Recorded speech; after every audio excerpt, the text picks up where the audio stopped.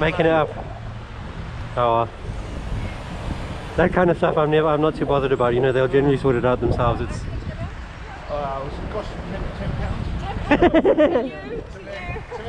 Cheaper other price. I give it to £9 for me. Yes, right, it's cheaper. Have a good one. Yes, no problem.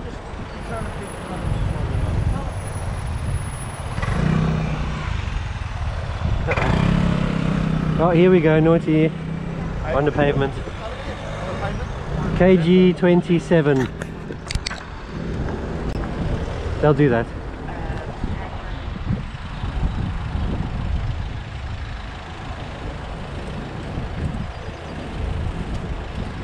Did you know that people driving luxury cars are 3 to 4 times more likely to break the traffic law?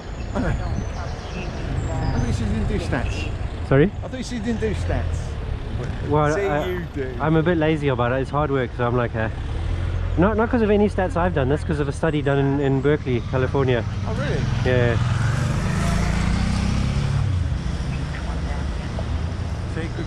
Oh, Can't argue with that. That's a lie. That's a lie. You think so? Maybe. That's a lie. Maybe. It is. No, it's a lie. I wouldn't say boo to that anyway. That is a lie. They've been up there for ages and nothing's come out and we're on that channel. That's a lie, that is. Well, to be fair... There again, it might come out on a different channel. To be fair, you guys are so busy with all the stuff. Yeah. Even if it was... No, we've got to go somewhere. He's done it safely, he's done it with lights, you can't argue. I never... No, the drivers we've got for that, they're really good sponge drivers. I didn't realise they had to do motorcycle and car to do traffic. Traffic, yeah. Traffic, you've got to be motorcycle and driver.